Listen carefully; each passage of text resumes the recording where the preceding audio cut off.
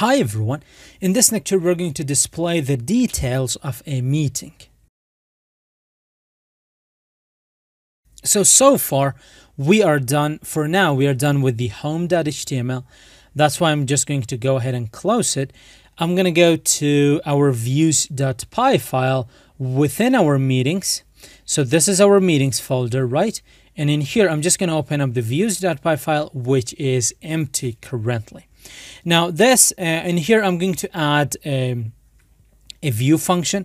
So I'm going to say, first off, I'm going to say from .models. So from the models, what do I want to import? I want to import the meeting class. I just want to import the meeting class. Now I'm going to say def detail. Let's pass in the request and the ID. In here, I'm going to say that the first, I'm going to create the first variable, which is going to be the meetings. Now, this meeting is going to grab the whichever meeting it is that we are actually trying to go to that meeting. And it is going to trace these meetings based on their ID. So I'm going to grab the meeting object, the meeting class. It is an object. And we know that we have an objects property on it that holds all the information about our data in our database. And I'm going to say get me what? Get me any meeting that has a primary key equal to the ID that the user has passed. We are going to take a look at this, don't worry. And then we are going to say return, at the end we should say return something, render. So it means that we are trying to render a template to the user. I'm going to say request. And what is the template that we want to show to the user? Now, we have not actually created that template, but we are going to create it, right? Now, within the meetings folder, I'm going to create another folder and I'm going to call it templates. The drill is the same as with this templates that we had in the websites. It's the same. We are going to create a templates folder. Within the templates folder, we are going to create another directory, the name of which is going to be equal to the name of our app. Therefore, I'm going to say meetings. This is a best practice. Within the meetings, I'm going to create a detail.html. What is this detail.html going to do? The detail.html is going to show the details of any any meeting that the user is going to click on. So you remember in the website introduction, right? When I clicked on any meeting, we were redirected to another page where it said the meeting name and it said this meeting has been scheduled on this date and at this time in this room. So we are trying to recreate that. Now, the title of the meeting is going to be different.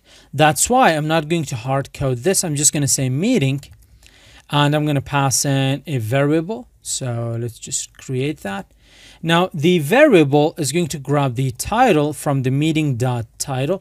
We are going to take a look at this meeting as well, so you don't have to really worry about it. So it's going to be meeting.title, and you know what? First, I'm going to complete this views.py. That's after that, this HTML page, this template is going to make sense. So where is our template? We know that Django by default expects a templates folder. We just have to specify where in the templates folder. So in the templates folder, we have a meetings folder, and in there we have the detail.html file. And for template variables, we are going to pass in a dictionary, which is going to say meeting. Now, this meeting is the name of the variable. This meeting is the meeting that we have provided within our template. What is the value for it is going to be the value for the template variable. What is the value? You remember with this meeting that we created here, right? So I'm just going to set it to that. And I'm going to save that. So far we are done with this. We are done with this views with the views file. All right, there we go. So we are done with this. I'm just going to jump back into our detail.html. Within the detail.html, I'm going to provide an h1, which is going to be our title. And the title, again, is going to be dynamic. Why? Because we are going to have different titles for different meetings, right? Wouldn't make sense to have one title for 1,000 meetings. So it is going to grab the title from that meeting, from this meeting that we have passed dot title. Just remove that, save it. And then we could say, for now, I'm just going to keep it simple. I'm just going to provide a paragraph, and that says this meeting has been scheduled on, where is the meeting date? So let's just pass in the meeting date. So meeting.date. And I'm sure you are observing the object-oriented fashion of these variables the same way as Flask Jinja variables. Let's pass in a comma at meeting.start time. So meeting dot start time. So we do have that property as well. And eventually I'm going to say in meeting.room. Meeting.room. Let's save everything. Let's save this as well. Let's go to our application. And let's see. We need to provide a URL mapping as well for it. Otherwise, it's not going to work. So we need to map the view function to this URL within our urls.py. So we are going to open up the URLs within the meeting planner, urls.py. And in here, I'm going to add another URL mapping. That is going to be path. Let's just pass in. We are going to grab our meetings in here. And let me think. So how do we want this URL to be shown to the user? Now, for now, I'm just going to make it hard-coded. And later on, we are going to just make it dynamic. So when the user clicks on any question, on any meeting, their user is going to be redirected to that meeting. For now, the only way is going to be like to change an integer within the URL, which is located in the address bar of the browser.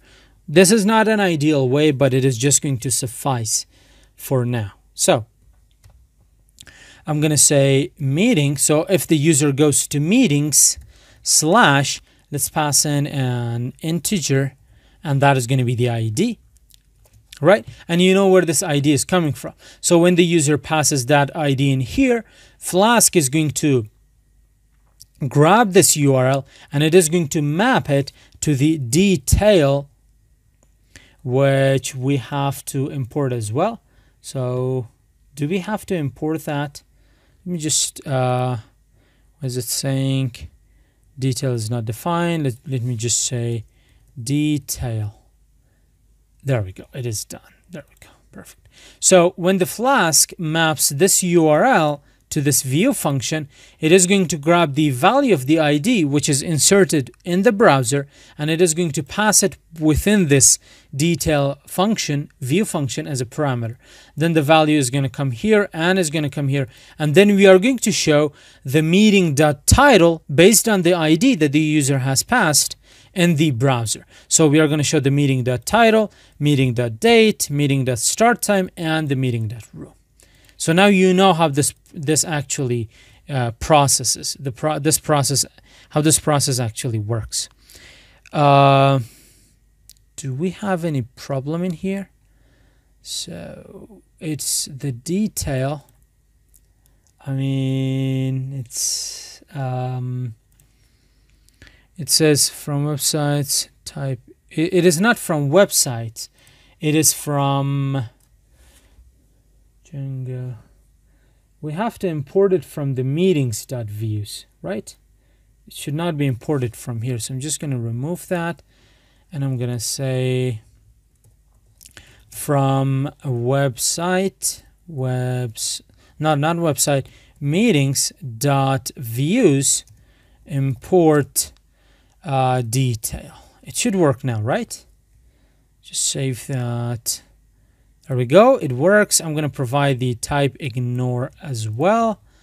Just because this view, we just changed the view within the meetings, not within the website. We are done with that. So everything is saved. If I refresh the page, everything is in order. And I'm just going to go to, so what was the URL? It was meetings / now if I pass in 1, we should go to the first meeting. And now, it is not grabbing the meeting.start time. You can see we are successfully grabbing the January 13, the date, which if I just, which one is that? It is the HTML course review. If I click on it, it says January 13, 2030. We selected that. We didn't grab the meeting.start time, which I'm not really sure what we have done incorrectly here. Maybe there is a typo in here. So let's go to detail. We have meeting.start time. Let me just select this. Start time. Then we have this. Let me just remove the spaces around it. This meeting. Let me just save this one. Save this one as well. Just refresh the page. And there we go. So maybe it was because it was on the second line. Now, this meeting has been scheduled on January 13, 2030 at 9 a.m. in Galactic Shack, room 13 on floor 20. We could go to the next meeting as well, which is meeting number 2. And I'm going to check for the other meeting as well. So January 13th, 2030. Both of them have the same date.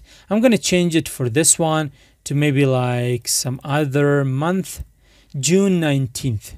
Let's just save that. Let's just refresh the page. There we go. So June 19th, 2030, 9 a.m. We could change the time as well. Let's just say time now. Refresh the page. There we go. 1:33 p.m. in Cosmic Hut, room 53, floor 15. Room, if I click there, it is room 53, floor 15. And finally, we are going to go to our third meeting, which is Python course exercises, which is arranged on this. So this meeting has been scheduled on February 14th, 2029 at 9 a.m. in Universal Cabin, room 10, floor number 4. So with this, our lecture comes to an end. See you in the next one.